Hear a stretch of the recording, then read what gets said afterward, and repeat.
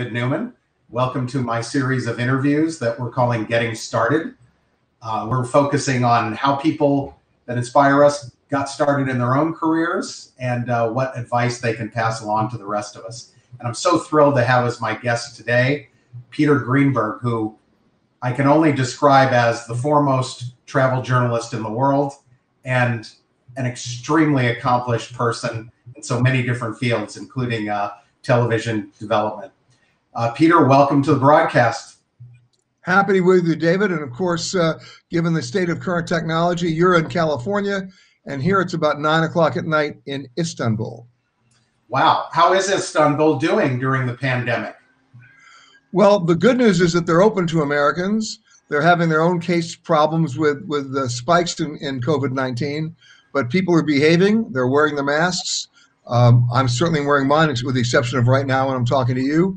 And we're out here doing one of my television specials. So a lot of Americans happen to be here right now. In fact, a lot of Americans moved here during the pandemic because it was cheaper for them to live here and work remotely than to stay in the States.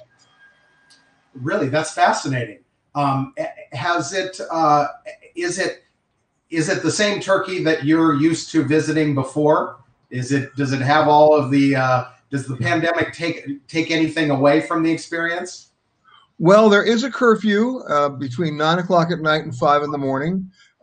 There's a real curfew on Sunday when everything shuts down. But if you're a foreign passport holder, which I am, it doesn't apply to you, at least in terms of access to different things. So now remember, when you ask if it's the same Turkey, I go back to the days of Midnight Express. So, oh my! So in that way, it's delightfully not the same Turkey.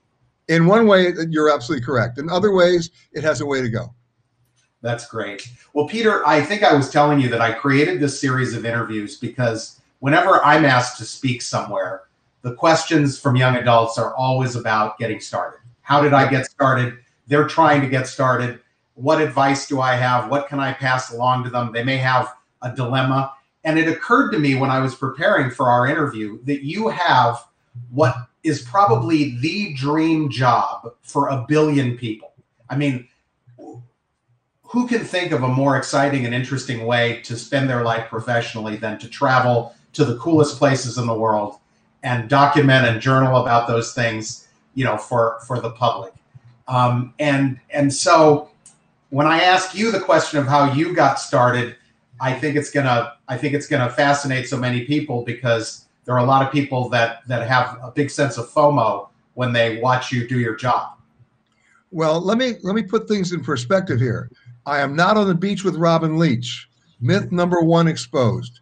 Number two, I am not drinking wine glasses with size 0 women. Myth Wait a minute. I've seen on some of the specials that you've had that you have been clinking those glasses with very attractive women and men for that matter. So I have to dispute you journalistically. Well, when I tell you how I got started, I may disabuse you of that notion because I didn't start. People make a classic mistake in many cases when they talk to me about my transitions and my different jobs that I've held. And the first question that they ask, which usually evokes a rather angry answer from me, is, how did you make the transition from journalism to travel? And I have to stop them and say, no, I'm a journalist. I'm an investigative reporter. All I've done was master the art of applying my investigative reporting techniques to the largest industry in the world, which happens to be travel and tourism. So that started back with me starting in journalism at the age of 17. And what were you doing at the age of 17 and how did that start? Well, in order to answer that question, I got to go back a few years earlier. I'm born and raised in New York City. I'm a product of the public school system. And when I was in high school, the Board of Education then, as I presume now, had a budget problem. And you were only allowed to apply to 3 universities when it was time to apply to college, other than a city college in New York or a state university. So, of course, you applied to your impossible school, your maybe school, and your slam dunk school. My impossible school was Wesleyan in Middleton, Connecticut, which in those days was all boys. My maybe school, because a couple of kids went there ahead of me who were a year ahead of me in school, was Wisconsin. And then my slam dunk school, can't miss school, was NYU downtown in New York. And here's how it all happened. I went to my interview at Wesleyan. My dad drove me out. I was interviewed by a guy with his tortoiseshell glasses and his Guy Lombardo bow tie who looked at my application and said, so, is it Greenberg? You really want to come to Wesleyan? And of course, the subtext there was Jewish. Oh my! Wow. And oh yeah. And of course, I did the best I could in the interview. Then I went to Wisconsin, went to the campus, fell in love with it, loved it. I applied there. And then, of course, there was the slam dunk university down in downtown New York called NYU Downtown. And then, of course, April of my senior year came the waiting for the letters. And the first letter I got was from Wesleyan. It was the most beautifully crafted letter I had ever read. It talked about my standing in the community and what a role model I was. Somewhere in that letter, David, there were 4 words. I couldn't find them, but they were there. And those 4 words are, you're not coming here. And it was a beautiful rejection letter. And then NYU Downtown turned me down. Yikes. Well, I'm surprised that was your slam dunk school, because obviously today it's an extremely elite school and very difficult to get into. It wasn't on the radar. And then I should also tell you, I did not test well in high school. You know what I got on my math SATs? Here comes 437. Wow. Here's what I got on my English, 507. I mean, please. So I don't know how the gods conspired, but Wisconsin accepted me. And I'm sitting here today in Istanbul as a tribute with all thanks delivered to the University of Wisconsin, because they were responsible not just for my education, but they were responsible for my career in journalism. And the reason for that is, at the age of 17, I went off to Madison, Wisconsin. I mean, I had no clue what I was doing there, except I was going to get a BA, whatever the hell that was. And there were 33,000 students there. Now it's close to 50,000. But then there were 33,000, which was a lot. And I was told quite correctly that you're going to get lost here unless you can find an affinity, a group to join. So I was given a choice, pledge a fraternity or join the college newspaper. So I dutifully went down to Fraternity Row, and there they were, these girls in their knee socks, saddle shoes, and villager outfits, standing in the front of their sorority house singing, Daddy Wanted Me to Be a Kappa. I took one look at that, and I ran to the college newspaper. Now, you have to understand that at that time, the University of Wisconsin was the most, and I didn't know this, okay? There was no Google. Google wasn't around. I couldn't Google it. The University of Wisconsin was the most active and the most violent anti-war campus in America against the Vietnam War. And I showed up at the college paper, like, hi, I'd like to join the paper, on a day where basically there was a Dow Chemical recruiting officer on the campus. We all know that Dow Chemical in those days was responsible for napalm. Napalm, right? And the student body made a huge protest, so much so that it ended up in a police riot, and 165 people were in the hospital. I show up at the college paper, and the college paper's offices, all the windows were broken because they were a target of the police. There was tear gas in the room, and I just walked in there saying, "Can I join your paper?"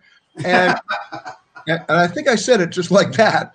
And there was only one person left there, and he said, "Well, yeah, because everybody else is in the hospital, so you got to cover this." So I wrote a terrible story. It had no structure. The grammar, it was the worst. But they put it on the front page. They had nothing else to do but do that. And I was living in a dorm. That student paper, by the way, had a bigger circulation than the city newspapers. It was really the paper of record. And so I woke up the next morning, and as I got out of bed, everybody said, "Hey, man, nice story." And I said, "Wow, this is cool. I like this recognition."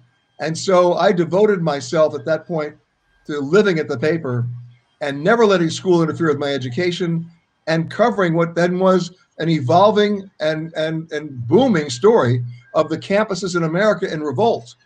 And I did that for the next year and a half. And then here comes the fun part. Does anybody here know what a stringer is in journalism? Well, If I you do don't, I'll because tell you. I do because I'm old, but I'm Well, not sure. It's one of those terms really literally rooted in another century, right? right. So I will tell you what a stringer is. It's the lowest of the low in journalism.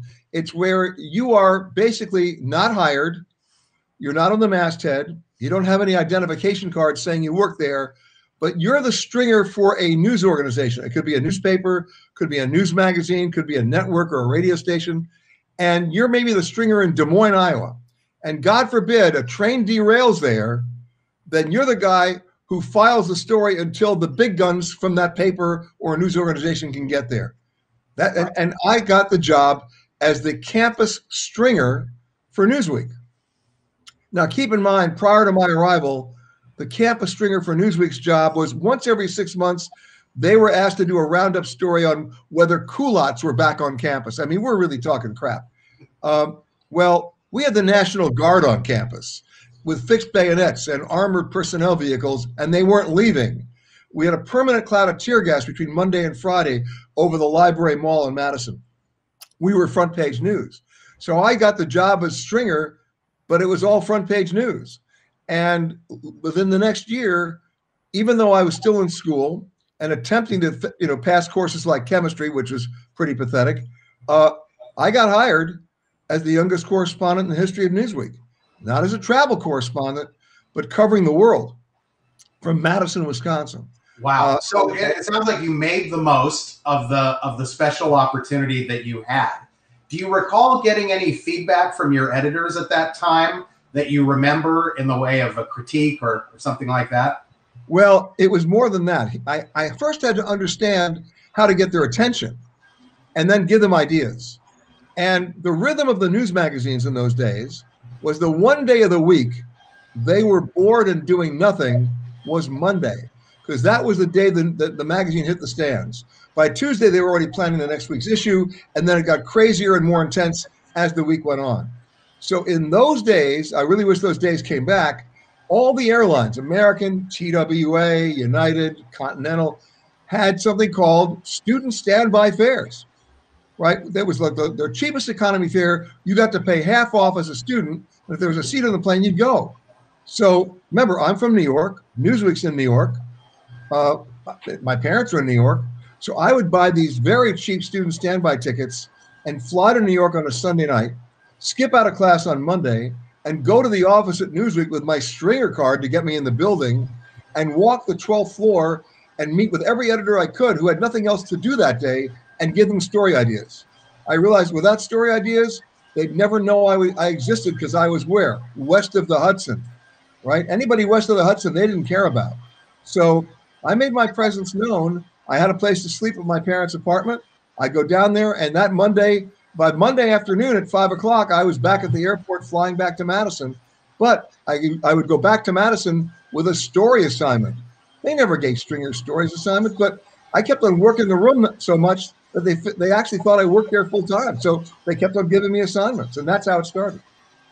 That's wonderful. That's a great and very inspiring story because, again, it seems like you were very enterprising and you were taking maximum advantage of the access that you did have. Peter, as you know, this is a live platform, and you've got fans, it shouldn't surprise you, all over the world who are saying hello. Titusville, Chicago, St. Petersburg, Grand Junction, Sydney, Edinburgh, just a plethora of comments. People just saying, Peter saying, great to see you today. Hello from Palma.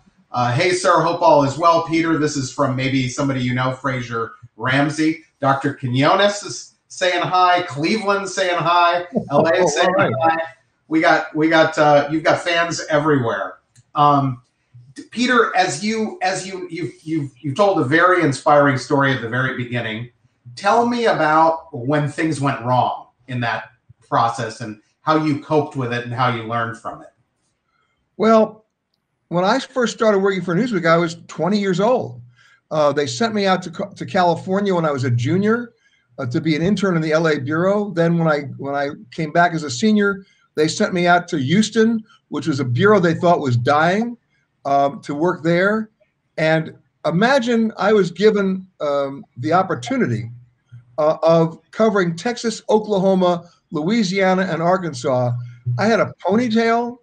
I drove a VW bus, and I had to convince everybody. Your last name was Greenberg, you know. Yeah, you got that part.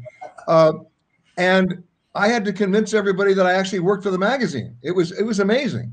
But some of the best stories I ever did was when people then finally realized I did work for the magazine, how they turned things around and became some of the best things I've ever done.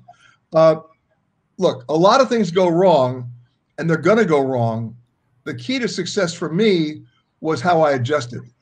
It wasn't because, look, in journalism, anytime you make plans, that's suicidal. I mean, forget it. Not going to happen.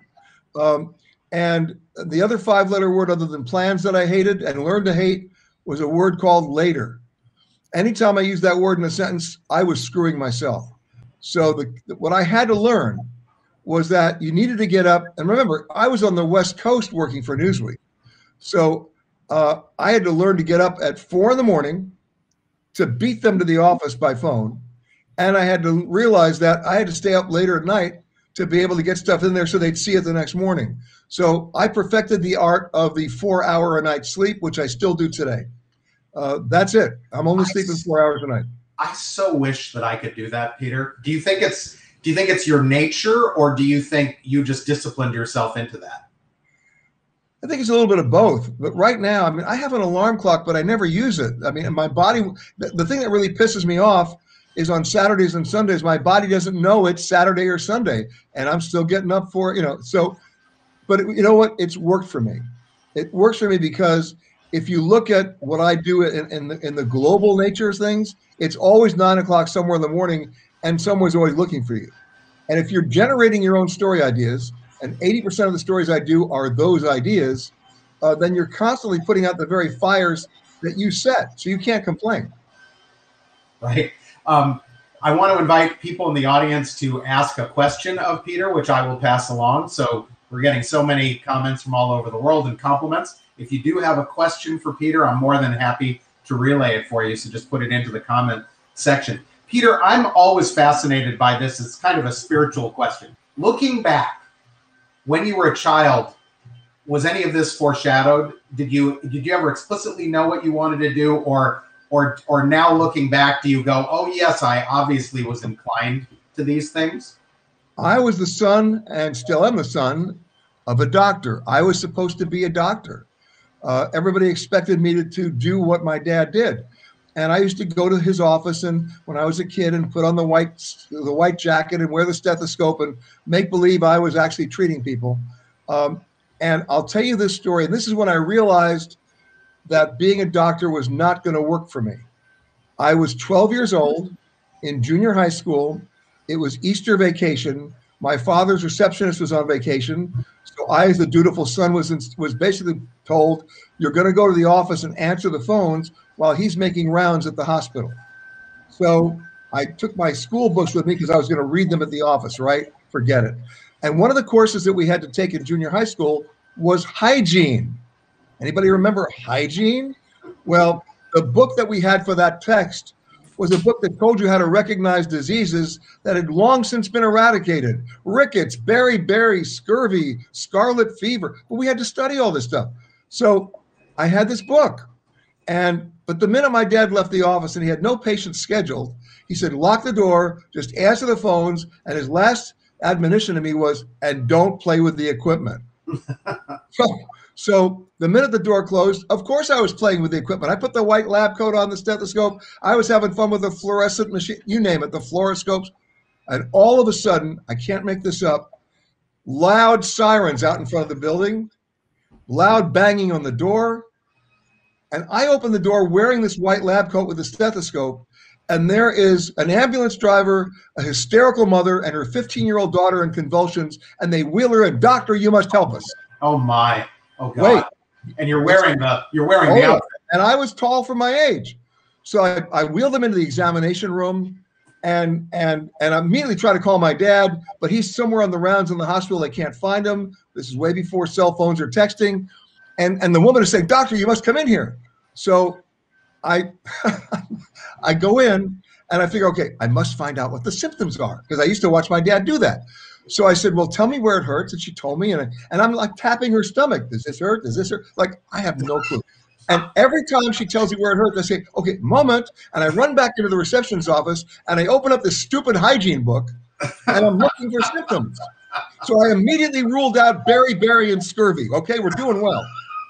Then, oh yeah, it got crazy. And I kept on coming back, and now she's saying she's nauseous and about to throw up. I go back and I open up the book again, and there it was on page 68, appendicitis. Oh my God! And God! Back in, and remember, the ambulance is waiting outside. And I said, wheel her up to Mount Sinai emergency room, only 4 blocks away. Tell them, operate immediately. It's appendicitis.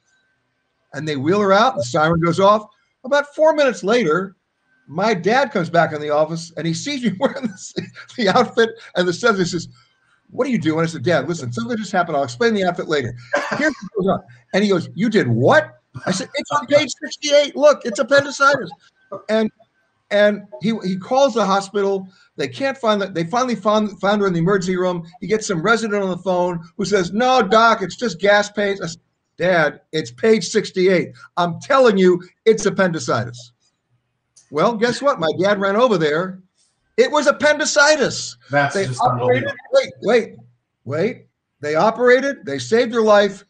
And from that moment on, everybody was giving me toy doctor bags with candy pills. However, it was then time to go to high school. And the high school that I applied to in New York City, you could apply to a number of specialized high schools, as you know, music and art, performing arts, and Stuyvesant and Bronx Science. I wanted to go to music and art because they had the cutest girls. My parents wanted me to go to Bronx Science because they promised 100% college admission. So it's now time to take the test for both of these schools. So I go to take the test from Bronx Science. Now, many of you will remember questions like this on similar exams that you had to take. If a train leaves Philadelphia going 30 miles an hour, heading west, and another train's heading east, at what point do they meet? Okay. That was not on this test. What was on this test at Bronx High School of Science was if a train is heading 30 miles an hour carrying 200 tons of super liquid cooled hydrogen at minus 64 Celsius, I was lost beyond hope. And I remember I was operating, there was about 200 questions on this test. You had your number 2 pencil. I'm on question number 12 when I hear 10 minutes, 10 minutes. I'm dead. So I said, I have nothing else left to lose. Remember, number 2 pencil, I just randomly filled in holes, filled in little circles, and handed my book in.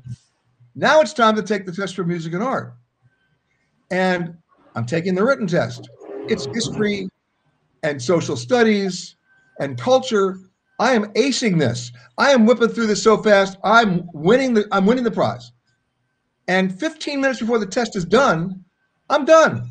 I stand up. I hand him my little blue book, and the professor goes, where are you going? I said, what do you mean? He said, well, you finished the written test. Now it's your time for your audition. Nobody told me I had to audition, right? Stupid me, High School of Music and Art. I played the piano. They bring me into a room with 3 East German piano teachers. Seriously, right? Literally East German? Well, let's put it this way. Hello, Mr. Greenberg. What have you chosen to play for us today? Okay, I rest my case. And I hadn't chosen anything. So I said, oh, it's an original composition. And I sat there and vamped. And I'm losing all sense of time. And finally I said, find a coda and end this thing because this is hopeless. Da-da-da-da, da-da. I ran home. I'm dead. Well, guess what? I got into music and art. And I was a National Merit semifinalist in science at the Bronx High School of Science because all my answers were great. I didn't know anything. That's astonishing. And you know what the answer was from my parents? You're going to Bronx Science, where I then proceeded to fail every possible pre-med course imaginable for college. And that answers your question. What was I ordained to do that never happened? Dr. Greenberg. Never happened. Well, you know, the medical profession's loss is the travel industry's gain, and journalism's gain, I should say more specifically. So I'm glad things worked out. I wanted to pass along. There's a there were some questions that came in, and now, of course, I've lost my spot. Here we go. A couple of them. Michelle Alexander was asking, she says, I love your website, Peter Greenberg. What is the thing that surprises you most about reporting on COVID and traveling? Well, the thing that surprises me the most is how stupid Americans are. I have to say it. I mean, look, it's basic common sense. Pre-pandemic, currently pandemic, and post-pandemic. And it's amazing to me how many people still don't understand what they should be doing in terms of their behavior. I have a friend of mine who called me up on the phone about 2 months ago, and he said, I'm so angry. I can't believe it. They threw me off the plane and they made me overnight in Dallas, and I missed my other flight. I couldn't get to the airport I wanted to do. I had to go to another airport. It cost me $200 to get my car out of another airport. I'm so mad. I said, let me ask you a question. Why did they throw you off the plane? He says, I'm not wearing a goddamn mask. I said, well, that's why they threw you off the plane. And, you know, he just will not understand why that's a good idea, right? When I fly, I wear a double mask. Right? I'm not trying to flaunt the rules. I'm trying to enhance them. And so what amazes me, here we are, the largest industry in the world, travel and tourism, right? It's 1 out of every 10 jobs. It's 1 out of every 5 new jobs, assuming there'll ever be any new jobs. It's 93 countries totally depend on travel and tourism for their GDP. It's a slam dunk. They also depend on it to put food on the table for their people, which is not so much fun right now, a lot of places around the world. So my job is not to promote travel. God forbid I would ever do that. You'd laugh me off television. My job is not to sell travel. My job is to report on the process of travel so that I can give you the information that you need so that you yourselves can make intelligent decisions about your travel choices. End of discussion. But that involves safety, security, telling the truth, lying with numbers, lying without numbers. I mean, all fire safety, you name it. And so that's the kind of reporting I'm doing as opposed to lovely London and beautiful Bermuda. Right. Lady Boss 62 has a very good question. Was there any one story that you covered that you feel affected you the most personally? Ooh, a couple of them actually. And this goes back, nothing to do with travel. I mean, in the traditional sense. Back when I was covering, this is going to date me now, the Gary Gilmore story for Newsweek. Anybody remember Gary Gilmore? If you don't, Norman Mailer wrote an amazing book called The Executioner's Song. They actually turned it into a movie with Tommy Lee Jones and Rosanna Arquette. But Gary Gilmore, for those of you who don't know, was the first man executed in the United States in about 30 years. And he happened to pick the one state that when they decided to execute him, did it the old-fashioned way, firing squad. And I was there covering that story for Newsweek. But at the same time, I was commuting back to LA every 5 or 6 days because I was working on another profile story on a comedian that many of you might still remember, Freddie Prinze. Freddie Prinze being, at that point, the #1 star on American television. He had that show Chico and the Man. And I would come back to LA, we'd sit with a tape recorder and do all the interviews, and then I'd go back to Salt Lake City for the Gilmore story. Well, at the middle of January of 1977, talk about dating myself, I was there when the firing squad got him and killed Gary Gilmore. And when that was over, which was pretty horrendous, I got on a plane and flew back to LA to finish my interviews with Freddie Prinze. I got to LA, went to bed, and at 4 o'clock the next morning got a phone call that Freddie Prinze had just killed himself and put a gun in his mouth, actually put a gun in his head and blew his brains out. And that was a story that affected me very much because I had actually had the last interview with him. And in that interview, he was giving me so many signals that he wanted to kill himself, but I was not in a position to understand those signals until I read the transcripts in context later on. And that was very frustrating for me because you always want to ask yourself the obvious question, was there anything I could have done before that happened? And, do you remember anything specifically when you read the transcripts that was like your tip-off that helped you? Well, tip-off after the fact, sure. Yes. He would say things, it would be an aside. He'd say things like, you know, I told my mom if I did that, I'd have to kill myself. You know, Oh. I mean, it's like things like that.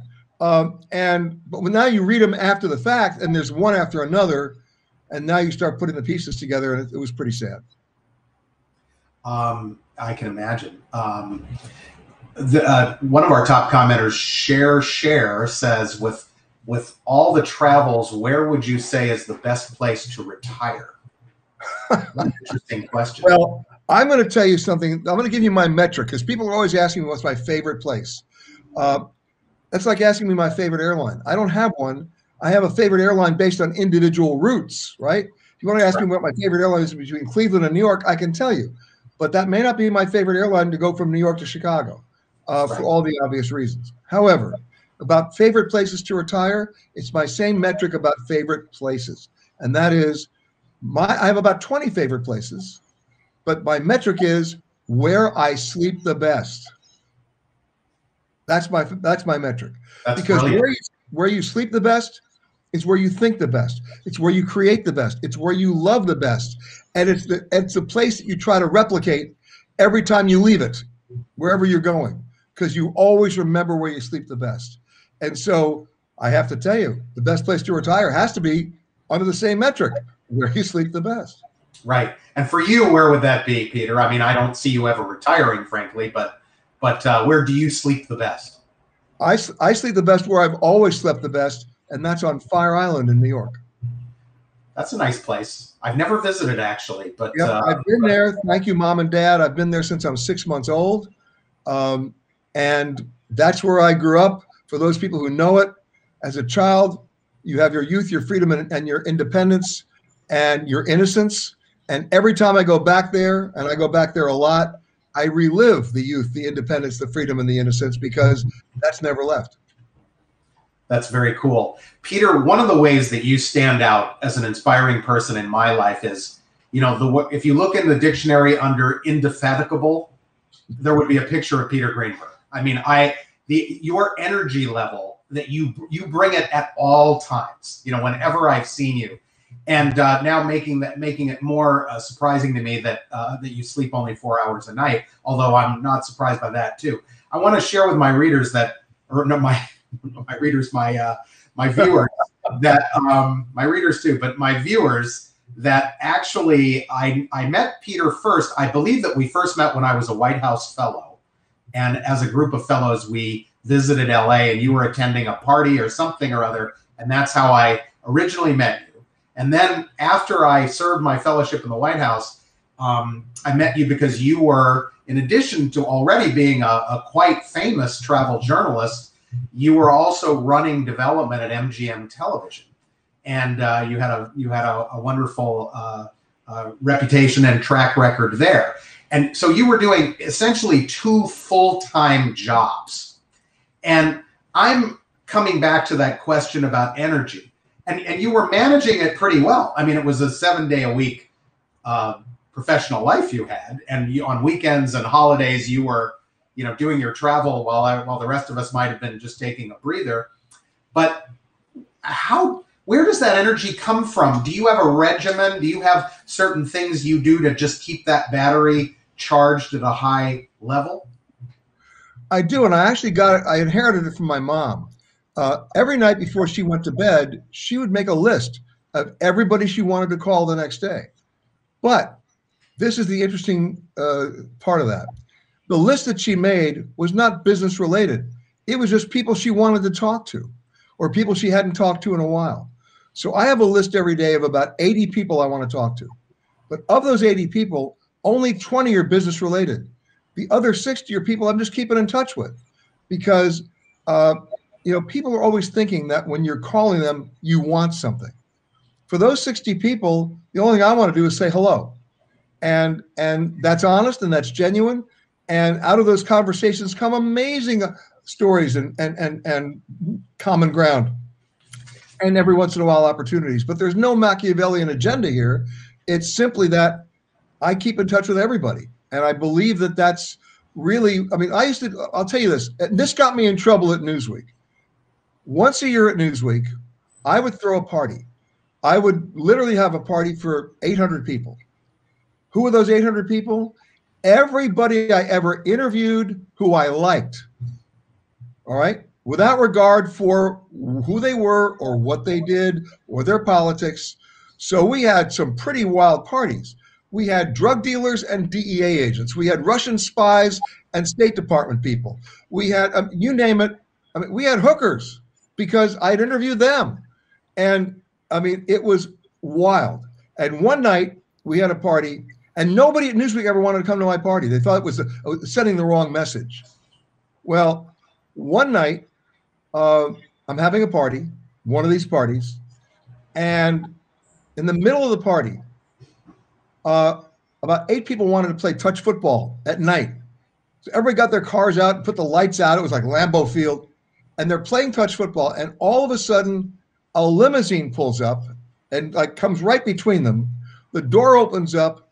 And who decided to come to my party? Katharine Graham. Kay Graham. Oh, my goodness. Right? Oh, yeah. And as she parted the Red Sea through this football game, coming into my front door, the only things I could think about were 2 words: career over. and guess what happened? You know, I don't want to spoil the outcome of the story, but I would have had a very different prediction based on the scene you just set. But keep going. Well, let me continue the scene and see if your prediction holds true. 40 minutes later, she's sitting in my backyard at a pool table, at a ping pong table, and there were 3 hookers there from Detroit because there's a reverend in Bobby. What was Bobby's last name?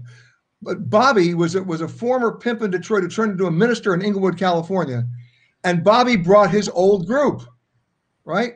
And I told him he could bring them as long as they didn't work the room. And well, presumably they were retired from that. Not necessarily. They were still making friends, but they weren't working that night. But here's Kay Graham sitting at this ping pong table with 3 black hookers going, "Hi, Kay Graham, and what do you do?" And that was when I said, career really over. And you want to know something? She had the best time. Oh, she had the best time. I'm sure. Yeah, that was, and nobody from Newsweek ever stiffed me again. I met her when I was a White House fellow, and, you know, she reminds me of a certain, you know, when you get to a certain level of wealth, power, and sometimes fame, many times it brings out the best in people. You know, sometimes it brings out the worst, but many times with somebody like Kay Graham, it brings out the best because she had nothing to prove to anyone. And you could tell she genuinely liked and admired people. And so, you know, just like a lot of, I mean, you obviously meet a lot of wealthy and powerful people all over the world. A lot of them are really down. You know, they get it. They're like, they love life. They love the world. They have a humility about them because they're sort of over all the ego thing of accomplishment or proving anything. And she just immediately struck me as a person that, oh yeah, she would have much rather been at Peter Greenberg's party with all those interesting people than a bunch of stuffed shirts at the country club somewhere. Well, what really defined her is what my mother once told me that I should be. And I'm still striving to be that way, but she did it. My mom once told me it's more important to be interested than interesting. And Kay Graham was interested. And that's what really kept the conversation going. She really was. Did you also meet, I'm blanking on his name, of course, the super famous editor-in-chief under her at Washington Post? Are you talking about the guy who then went to work at the Washington Post later on? Ben Bradley. Yes. Ben Bradley, yes. Yes, because he was married to Sally Quinn. Right? Yes, of course, because remember, the Washington Post was the parent company of Newsweek. That's why I asked. Yeah, I met them all, yes. Yeah. Right. By the way, Woodward and Bernstein in those days? Were you not in those days, although believe it or not, that was one of my stories I covered for Newsweek because so much of Watergate happened in California. People forget about that. The Daniel Ellsberg story, Nixon down at San Clemente, all the Nixon White House crooks were all from California. They all worked together. They all took their jobs at Disneyland. And I'm delighted to point out many of them went to USC. Many of them went to USC, but Ron Ziegler and Haldeman and Ehrlichman, they all used to work at Disneyland. And even Ron Ziegler, the press secretary, until the day he died, could still give you word for word the Jungle Cruise script from Disneyland. Amazing. That is so amazing. It's too bad somebody didn't document that. That would have been fantastic. Peter, we have another question that's kind of interesting. Maybe it goes to your almost medical career. I have a question. Seeing several people I know have worn masks, still got COVID, including my sister and friend. How did they get this illness when doing everything advised? Thanks. I know you're not a doctor, but from your perspective as a journalist, what would you say to her? Well, I'm not a doctor. I don't play one on TV or on the internet, but I will tell you this. It's about being asymptomatic, and testing negative and still getting it. Remember, I want to tell everybody this because I just got my first shot about 2 or 3 weeks ago. I'm going to get my next shot on April 2nd. But getting vaccinated doesn't mean you've been liberated. It doesn't. You still have to wear the masks. You still need to be tested. And you still have to practice every protocol the CDC is suggesting. We're going to be wearing masks for the next year. Live with it. It's going to be there. It's going to get better. But look what's happening now. Nobody's paying attention to the CDC. I'm traveling because it's what I do for a living. But nobody's paying attention to the CDC in terms of their vacation travel. They're all racing out to book travel.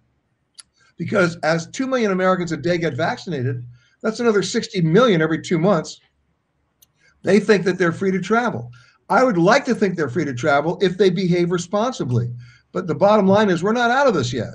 And we just need to remember that. Wise advice. Share had a comment. Peter, where is your life story written? Or should I say, when are you going to write it? She's loving your stories. Well, believe it or not, and I hate to sound self-serving, I'm writing it now. I've been working on it for the last year and a half. It's going to take another 1.5 to 2 years to finish. I have a great title for it. But, when you write an autobiography, you have a choice. You can either do the Laura Bush approach and say, living at the White House is fun, the end, or you pull the pin, you throw the grenade, you name names, because you get one shot at this. So I'm in the process of pulling the pin. And hopefully in the next 2 years, I'll get a chance to throw the grenade. I will love reading it. Peter, I have a friend named Eddie Sato who spent many years as an Imagineer at Disney. And he was talking about his career. And he told me that, David, let me explain something to you. Every job has dishes and laundry. Every job. What are the dishes and laundry in your job, Peter? Well, as I said earlier, I am not on the beach with Robin Leach. I hit the ground running. I carry with me literally printed airline schedule books and airline tickets because I'm constantly changing.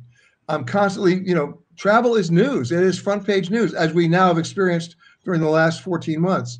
And it's not going to go away anytime soon. So the dishes and the laundry is realizing that, sleeping 4 hours a night doesn't mean you get 4 hours a night. It means you're already on the way to the airport. So I've got wheels up tomorrow morning at 6 a.m., not that far along from now, to fly down to another part of Turkey. And I hit the ground running. People really don't understand what my job is. When I tell them my schedule, then they don't want my job. And it's a lot of borderline negotiations with people who not always understand what you're talking about. Indeed. Peter, you've been covering an industry that's gone through monumental shifts and transformations besides COVID. And you also are in the media, which has undergone these enormous transformations. And you've still built a brand that has stayed relevant through all of those transformations. How was it? Was it difficult to do that? And how did you reinvent yourself along the way to keep up with an extremely dynamic couple of industries, the one you're in and the one you're covering?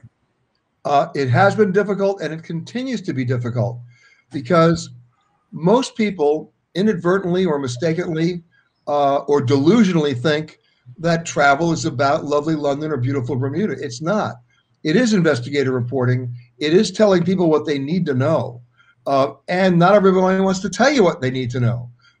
They just want you to sell travel or promote it, which I don't do. So it's a constant struggle, not just in terms of the people I'm doing stories about. It's a constant struggle within the news organizations that I work for because they need to understand the importance of it as well. And I still have to go door to door like the Fuller Brush Man. That's dating myself too. But I still have to go to door like the Fuller Brush Man and sell my story ideas. There's no slam dunk here. And I remember, I'll give you a funny example. About 7 years ago, I realized early on, because the flight attendants were telling me this, the pilots were telling me this, the counter agents were telling me this at the airlines, that people were absolutely abusing the emotional service animal, basically, claim at the airports and taking, everybody on the plane that shouldn't be on the plane in terms of, horses and donkeys and ferrets and snakes, claiming that they had to have this emotional support animal. Right, yes. Right, ESAs. And when I started hearing some of these stories, which were documented at that point because we checked them out, I went to CBS. I said, look, we need to do this story because people are really, first of all, they're not just getting pissed off, they're getting hurt. Flight attendants are getting bitten. Cabins are getting destroyed. And it's becoming a huge problem. And they didn't want to do it. I finally said, look, trust me on this. Let me do this story. And I want to do it my own way and have some fun with it. And they reluctantly said, okay. And here's what we did. But it was a struggle. For those of you who don't know this, in the days when emotional support animals were allowed, for $150 online, you got some quack psychiatrist to claim that David Newman was going to snap if he didn't have Fido on the plane with him. And then you get the certificate, you buy Fido this little red vest, and on he comes, or Fluffy comes. Well, what I did is I went to a farm in Pennsylvania and I rented a pig. And I got the $150 psychiatrist to claim I could freak out if I didn't have the pig on the plane. And we got a really big red vest, and we got it on the pig, and we did a story for CBS called When Pigs Fly. And of course, it was the highest rated segment they'd done on that show ever, other than obviously serious breaking news. And one of the only segments they ever repeated because so many people wanted to see it. So, but the point was I had to struggle to get that story done because, and this is not a reflection of CBS, it's a reflection of all the networks. They tend to think of travel as just vacation and deals. A monkey can talk about a vacation and deals. They can just look it up. That's not what I do. So every time I'm doing a story, I'll give you one more. Most people don't know a cruise ship called the Astoria. I know it because it's its 11th name. But I knew it first by its first name, the Stockholm. The Astoria is the oldest cruise ship sailing in the world. It's 72 years old. But let's go back to 1956. That's the ship that rammed into the Andrea Doria, the largest maritime disaster in modern American history, and sank the pride of the Italian fleet off the coast of Nantucket. Wow. And it took me a long time, but I couldn't get the network to do the story. So I did it for my regular show on PBS, and we ran it not as a 3-minute piece, but as a 15-minute piece on the Travel Detective. And I got to tell you, I'm really proud of that. But it ran as a 15-minute piece because I lost that struggle with the network to get them to do a story that to me was so obvious. Interesting. It is one of the things that I would imagine for you has improved in the media landscape is there used to be so little, the gatekeepers had such a tight lock on all this information and you had to get through a very, very narrow aperture to get a story out. Now, at least you have other means to do so. Almost. I do. I'm not only on CBS, on both CBS This Morning and CBS Sunday Morning. I'm also on PBS. I have 4 shows on PBS. The Travel Detective, The Royal Tour, which you've done now for 20 years. Travel Detective is now going to season 7. A new show called Hidden, which is why I'm in Turkey right now, and one that I can't announce just yet, but it's going to happen. Those are shows that are all news-based driven. I mean, they're information driven. They are, and I've seen the 3 that are public, and they're outstanding. Peter, you're really doing amazing work. This is an interesting question from a commenter. You and Anthony Bourdain have journalistic jobs in different fields. What is going to protect you from his fate? Oh dear. Well, let's see. Look, he did a great job. There's no doubt about it. And the reason why he did a great job, by the way, and I'll give you the background here. I used to be on the Travel Channel. So did he. And we both left for the same reason, because they didn't understand travel, and they were looking for the lowest common denominator for deals. That was not his mantra, and it certainly wasn't mine.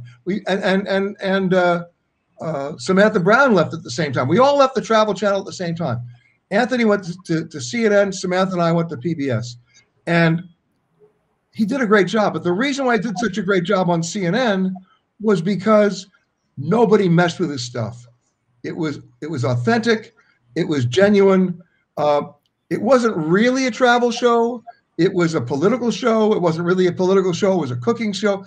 But it was you couldn't stop watching it, because you knew whatever he's going to say was the right stuff that makes sense. So authentic. So authentic. Right. Now, to answer your question about how I avoid that fate, it's very simple. I think I'm not a drinker. I'm not a smoker. I'm not a drug user. I would like to think I like myself. We all have our demons, but I've dealt with them. It's called Swedish fish. Just kidding. I overindulge a little. But the bottom line is, going back to what my mother told me, I continue to stay interested. And as long as I stay interested, I'm not going to focus on dark stuff. I'm just not. Good for you. Peter, returning to sort of the getting started theme, you supervise a large team. You have a number of employees, and I'm sure you have given many, many, many people their career start. Tell us how someone stands out positively, and how and why sometimes they don't cut it. Oh boy, that's a 4-hour seminar, but I'll tell you this. Number one, and I don't want this to sound self-serving, but I look for somebody who's a mini me.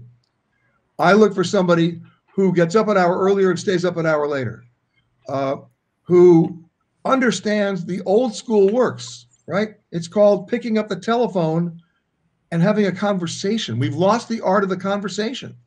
Most of my staff, when they first walk in, they're completely conditioned to think that the web is the answer. They're going to go right to the internet. And my rule with them is this: if I ask you a question and you come back with a 3-word answer, and that 3-word answer is the web said, you're fired.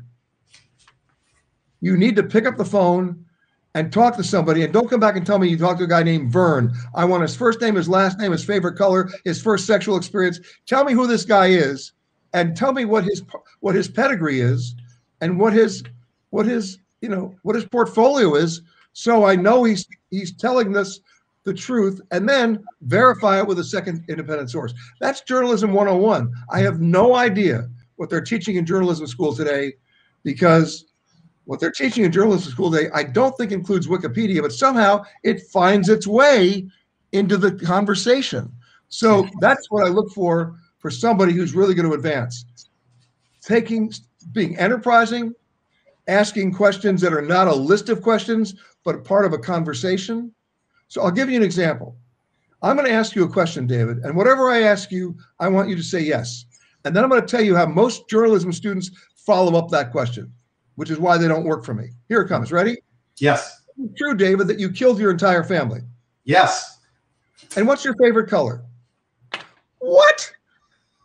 They're not listening. They're just asking a list of questions. This is garbage. It's garbage on television. It's garbage in print. It's garbage on the radio, and I won't stand for it. And by the way, that's non-negotiable, right? So that's what gets them in trouble, when they don't do that.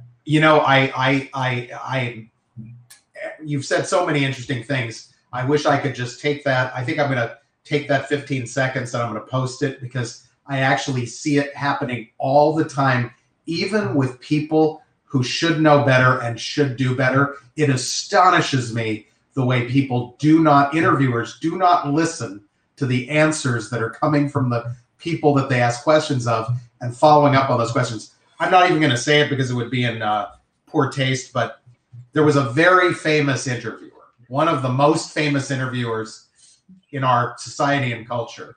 who had Lady Gaga on for an interview.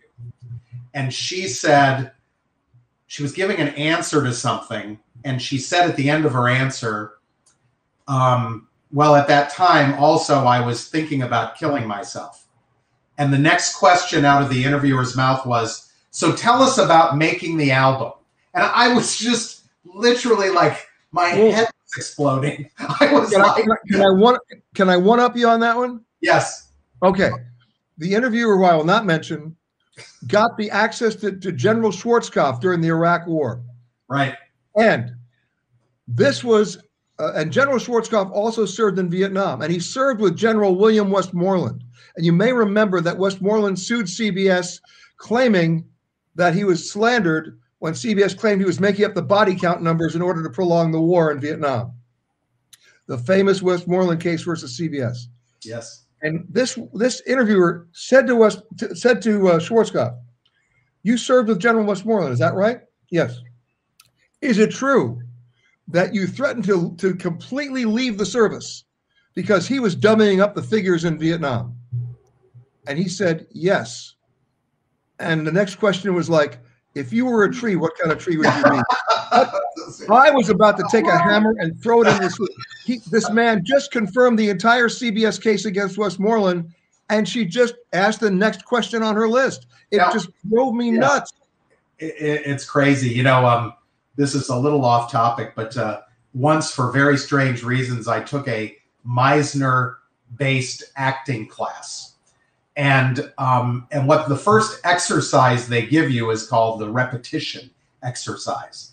And you simply have to keep repeating what the other person says. And then eventually, once you've sort of graduated from being able to do that, then they allow you to, you can either repeat or you can comment on what the person said or how the person said it. And it's a very weird thing to watch and observe, but it's an amazing thing to be inside of as a participant, because I realized that until I'd done that exercise, I'd never fully focused on somebody I was having a conversation with. You know, I was in my head thinking about my next question, but when you were forced to actually wait and only react on the basis of what you were given, it does two things. First of all, it really heightens your awareness. And secondly, it makes you a much better communicator, because it forces you to stay in the moment with the subject. Before we're almost out of time, but I have a last question for you, Peter.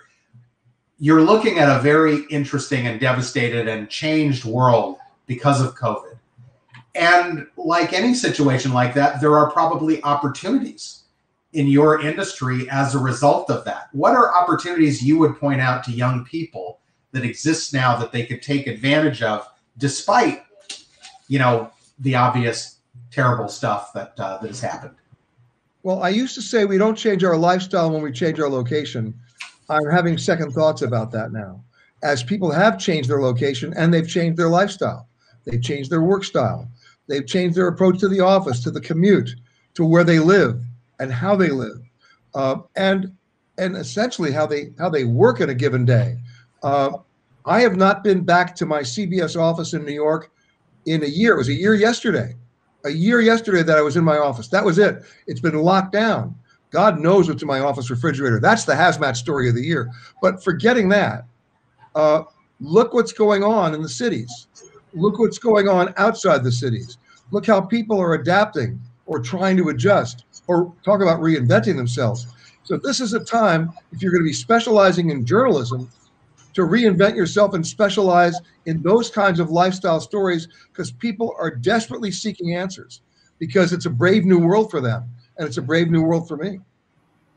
That's awesome, Peter. I want to just point out we're getting so many nice compliments from all over the place. One of my favorite here from Sis Scott is, as a career interview producer, all I can say is, all caps, preach.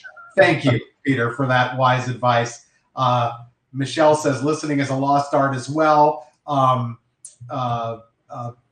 My friend Peter actually, I had another comment here that I have lost. Friends of mine were on his Scottish food episodes. He was apparently lovely. I guess that's a conversation probably. It's a comment probably about Anthony Bourdain. Did you and Anthony Bourdain ever meet and chat about the work that you guys do? We did. But early on when he came up with, Kitchen Confidential and his first books, I mean, amazing guy. And my hat will always be off to him that he was able to talk about reinventing himself doing that kind of a show. Just great work. Yeah. Peter, it is a blessing in my life that I've been friends with you for now 3 decades. And I am such an admirer of what you do. I've learned a lot about you that I didn't know just from this interview, and I'm delighted to know it. I think you've passed on some really wise advice to everyone. I want to thank you so much for being so generous with your time. You got it, David. We'll have to get together in person one of these days when the gods allow. Well, you not only I'm double vaccinated at this point. I know you're imminently going to be, and I'm now fearless, but I'll still practice the protocols, and I look forward to seeing you when you're back in Los Angeles. And by the way, if anybody wants to reach out to me, any further questions, you can always go to our website. We are not transactional. We're informational. That's awesome. It's just petergreenberg.com. And you can always email me to peter@petergreenberg.com, and we'll be glad to answer it. That's fantastic. petergreenberg.com. I'm delighted to support it. Thank you again, Peter, for making the time. And I look forward to, thank you to the audience and all the participants for sharing this with us. And I look forward to seeing you next time. You got it. Thanks, David. Take care.